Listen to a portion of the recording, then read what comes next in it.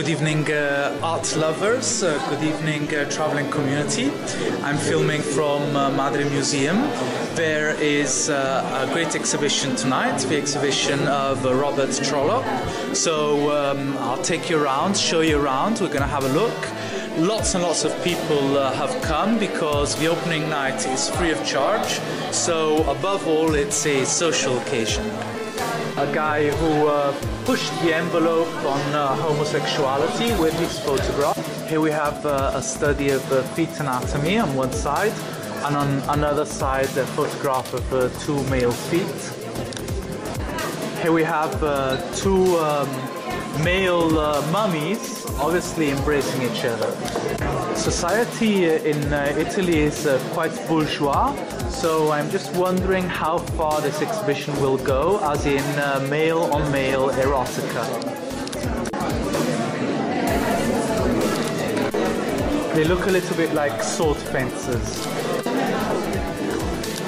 This is one of the exceptions to his work. The subject is clearly female, a female bodybuilder, so arguably the best of both bodies, male and female.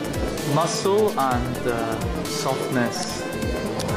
Here is one of the things that aesthetic surgery can't really change about a man's body. The shape of a neck, but it's a nipple.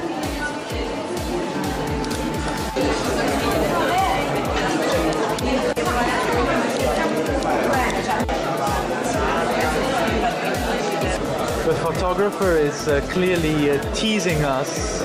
We'd like the guy to rise a little bit and let us see just a little bit more, just a little bit more. Seduction is also the art of concealment.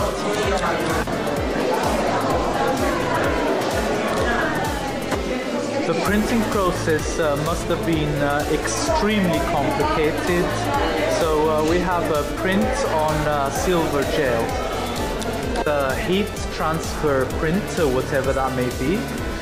But anyway, interestingly, Robert treats the statue as if it were a real model. You might mistake the statue to be David, but it's not David, it's actually Antino. Antino was the lover of the Roman Emperor Adrian. So when Antino died, Adrian was so much in love with him that he commissioned multiple statues of a boy. This is the picture of a model covered in clay.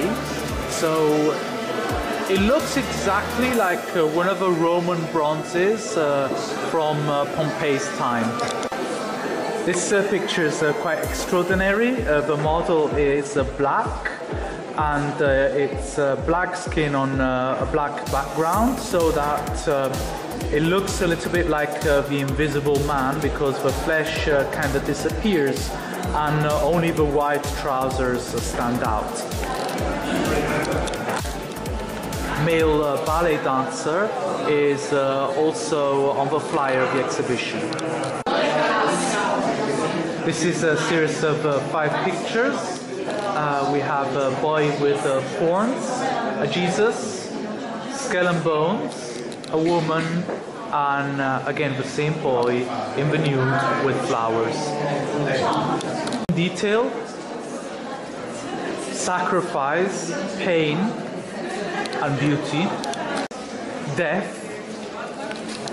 sorrow and grieving over the death, and beauty with the flowers that symbolize purity. Here again we have the Holy Cross sitting in the middle of a female breast. I must say I like the composition here because of how amazingly essential it is. It's called Mountain, and it's a rock in the middle of the sea.